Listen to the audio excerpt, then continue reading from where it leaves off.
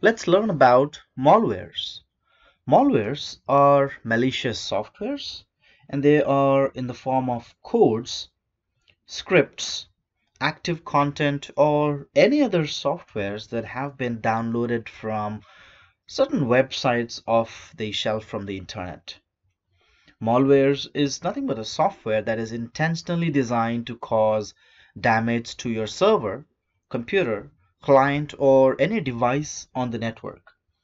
The purpose of malware is to damage your network or your system, and the damage could be in the form of deleting all the files on your device, or it can be designed to create a backdoor in your system to grant access to unauthorized individuals.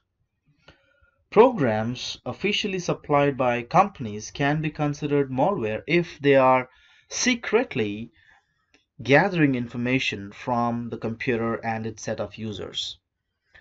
Back in 2005, Sony Systems compact discs silently installed a rootkit on purchasers' computers with the intention of preventing illicit copying. But that also reported the user's listening habits and unintentionally created lots of extra security vulnerabilities. Malware is sometimes used broadly against governments or corporate websites to gather intellectual properties or anything that is guarded or classified information. Malwares or malicious codes and scripts are also used to disrupt the operation of businesses. Malwares can also be used against individuals to gain information such as personal information or personal identification numbers or details or bank or credit card numbers, which are generally categorized as PII.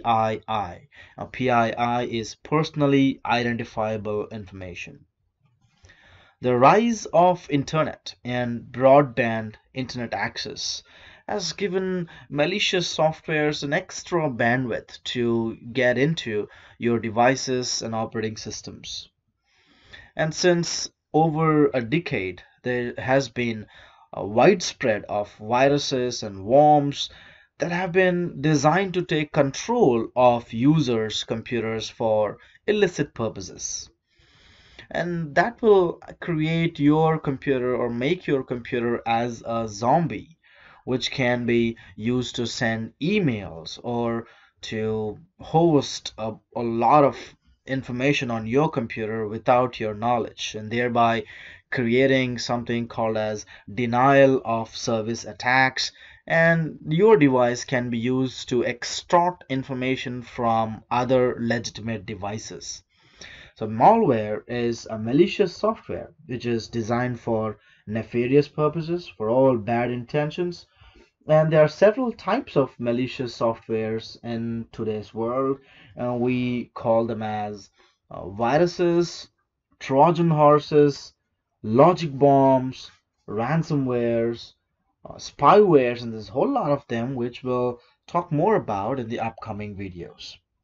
But remember that malwares can also be used to generate money from the user. There's something called as a click fraud, which will force a user to click on an advertisement, thereby generating a payment from the advertiser.